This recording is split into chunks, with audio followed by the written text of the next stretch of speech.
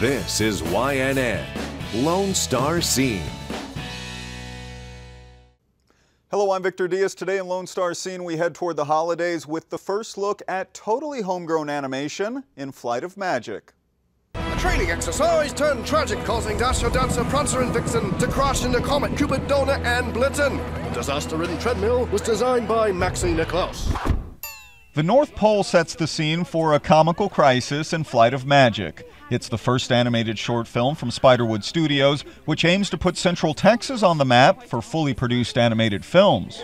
Flight of Magic and Spiderwood Studios was the little train that could. Literally out in Bastrop, Texas, we started with some buildings and some talent.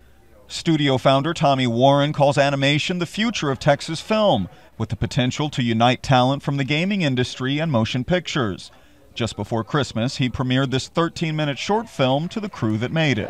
We did all of it here, and we're still a lot less cost per second, and that's the way they price animation. And it's just unbelievable what the difference, what we can do here in Texas.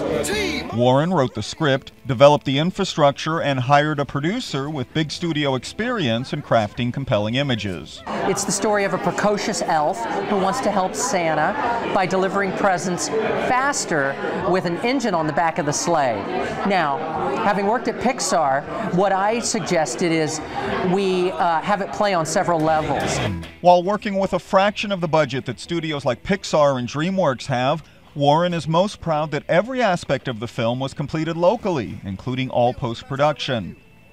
The short film earned an Award of Excellence out of an international accolade competition, and Warren believes that's just the tip of the iceberg.